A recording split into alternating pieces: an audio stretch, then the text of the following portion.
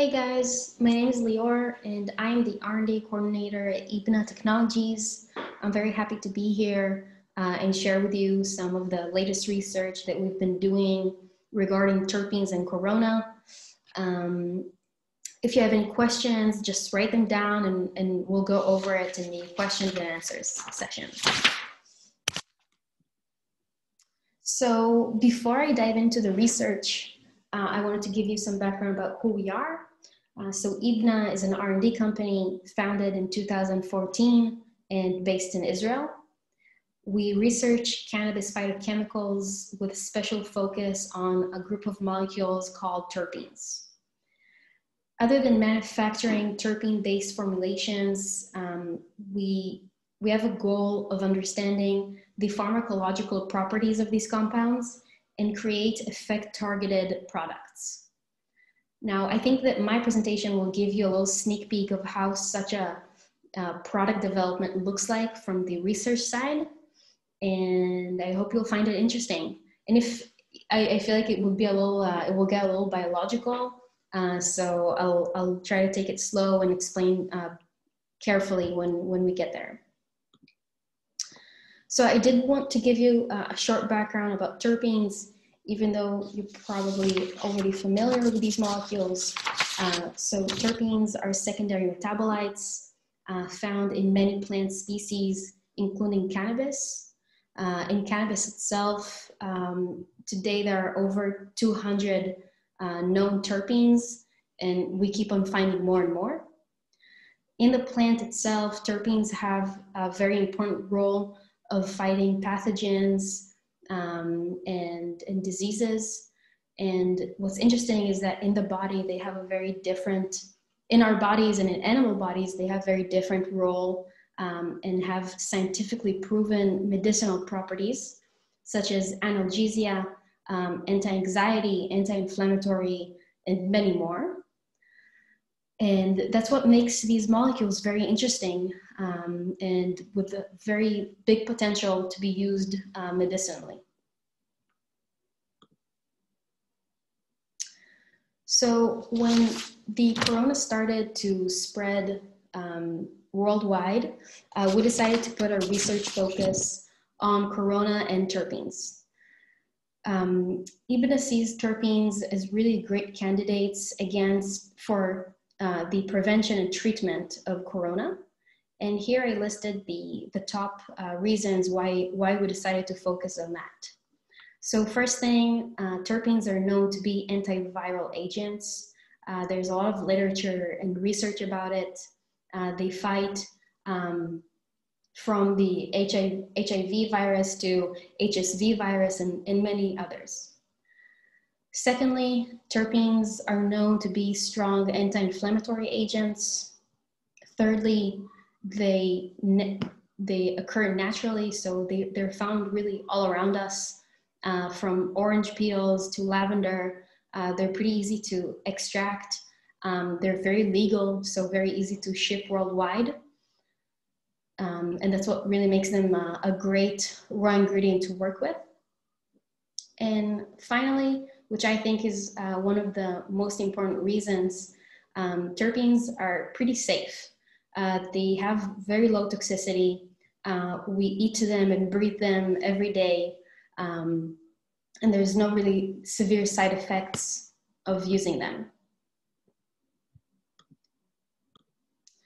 So Eybna's COVID mission was to utilize terpenes' antiviral and anti-inflammatory properties to introduce immediate, safe, and scalable COVID treatment and prevention solutions. Just to be clear, we were not going into this development in order to come up with a vaccination.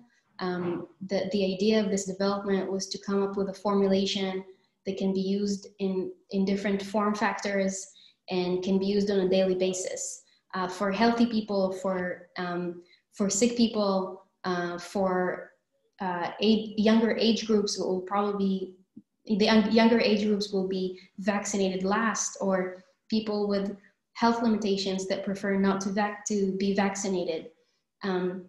So it's really a formulation for everyone to be used and to feel extra secure and protected.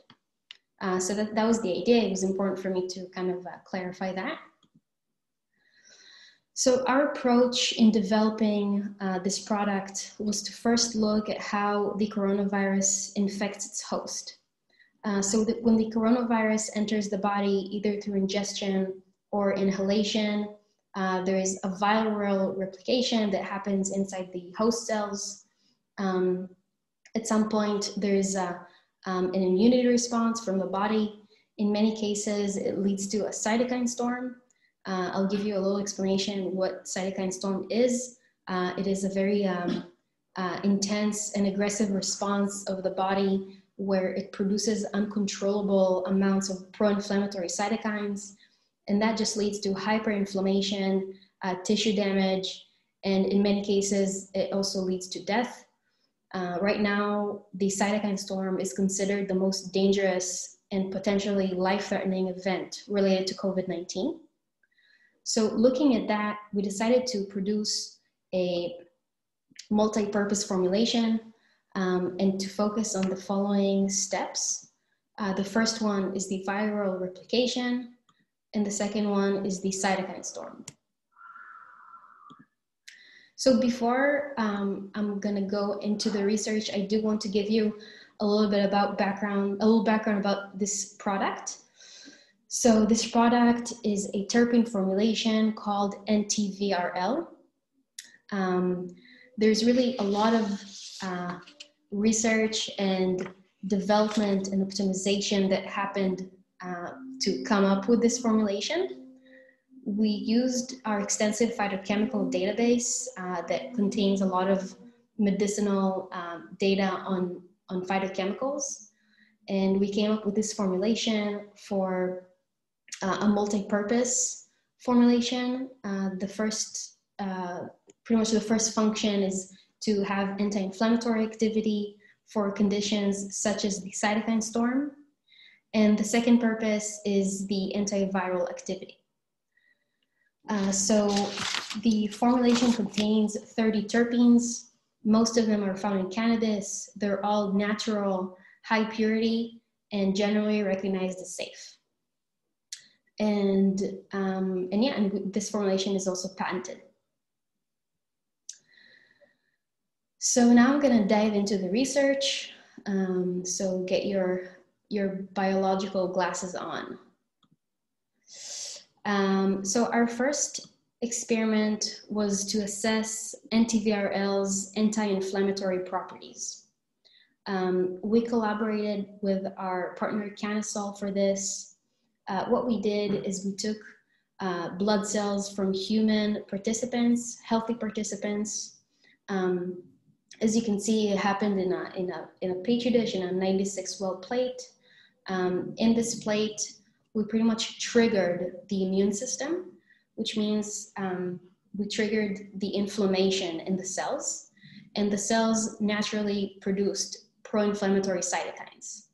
Now, in order to test our drug or our formulation, we put our formulation on the cells after the inflammation trigger in order to see if it was able to lower the cytokine release.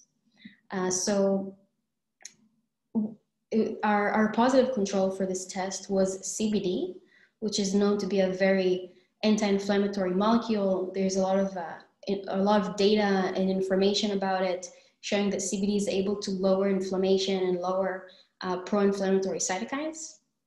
And the other positive control was dexamethasone, which is a drug that is currently used today to treat corona patients. And it's been shown to work great. But of course, because it's based on steroids, there is some side effects to it. So what we did is, after we added the test items to the inflamed cells, we tested how much was the cytokines inhibited. So I hope that makes sense, and if not, then I'll be happy to answer your questions. And I'll jump to the results. So these are the results. I'll walk you through it. So this is a graph showing the % cytokine inhibition. So the more, the higher the cytokine inhibition is, the better we control the inflammation. The different colors that you see here are the different cytokines. These 4 cytokines are the main cytokines that happen, the big players in the cytokine storm. As we can see, dexamethasone was able to inhibit the cytokines at around 30 to 40%. CBD was able to inhibit it really nicely at around 60 to 80%. Here is NT-VRL, where there's an increase in concentration. And we can see that the more we put NT-VRL, the higher the inhibition is. And what's nice is we can see that NT-VRL was, had a higher inhibition than CBD and also compared to dexamethasone, which is really nice because it's just terpenes by themselves had higher pro-inflammatory cytokine inhibition than dexamethasone, which is really great. And what's really interesting is that NT-VRL plus CBD had the higher pro-inflammatory cytokine inhibition. So that controlled inflammation the best. What do we see here? Is it entourage effect? Is it an additive effect? It's still not really something that we can say yet, but it's a very, very interesting effect here, an interaction between NT-VRL and CBD. So to summarize this experiment is we saw that NT-VRL by itself and with the CBD had a significant anti-inflammatory effect. And that kind of gave us the green light to continue and do the other tests that we wanted to. So the next test was to test NT-VRL's antiviral effect. So we did this experiment with our partner Pharmaceed, and in this experiment, again, it was in a petri dish, it was not in humans. What we did is we took human lung cells. We chose lung cells because the coronavirus attacks these cells first, and that's where the virus spreads. We used a less aggressive type of coronavirus. And what we did is we actually tried 3 different incubation conditions. We did that in order to understand the potential antiviral mechanism of our formulation. It's a very well-known method in the literature. So our first incubation condition was to pre-treat the lung cells with NT-VRL and then expose it to the virus. The second condition was to pre-treat the virus and then add it to the cells. And the third condition was to infect the cells and then treat it with NT-VRL. So that was the setup of the experiment. And because it's still an ongoing study, I'm not able to show you the full experiment, but I am showing you the best part and really the cherry on top. And as you can see, now you can see, these are the very preliminary results. This is the experiment where we did the pre-incubation of the cells and then virus exposure. So I'll kind of walk you through these images and explain what we see here. So image A shows healthy lung cells, untouched as they are under the microscope. You can see that they're linear, no weird shapes, and just healthy cells. In image B, you can see that lung cells that are infected with coronavirus. We see that there's some misshaping, some swelling and clumping of the cells. This is a very classic infected cell image. What happens is that the virus enters the cell, replicates itself, causing the cell to change its shape, and at some point the cell bursts and dies. So that's sick lung cells. And what's really nice is that image C shows lung cells that were pre-treated with NT-VRL for a couple of hours and then exposed to the virus. Now, what we see here, and we also saw it in numbers, is that the cells were really protected and were able to stay alive. You know, you can see that they didn't really change their shapes. And again, you can see it in the numbers that I'm still unable to show to you, but the cells were almost 100% alive, and the virus was not interrupting them at all. And that kind of suggests that NT-VRL by itself may have preventative antiviral action, which is very, very exciting. And what's very interesting as well is that image D shows lung cells that were pre-treated with NT-VRL and with CBD. We decided to use CBD in this experiment as well, just for the sake of consistency. We also saw that there are some studies that show that CBD has also some antiviral effect. So we did that as well for this one, and that showed really the best results. You can see that image D and image A are very similar. The cells look really healthy and almost untouched. And that was really, really good results. So what we can pretty much conclude here is that NT-VRL by itself and with CBD had a significant antiviral effect when applied directly on the host cells before the virus infection or before the virus introduction. So I kind of wanted to summarize very quickly what we saw. So from the first experiment, we saw that NT-VRL could be an effective anti-inflammatory agent and may potentiate other immunomodulators such as CBD. Secondly, we saw that NT-VRL with and without CBD may have a preventative antiviral activity against coronavirus. Thirdly, we really saw the power of formulation.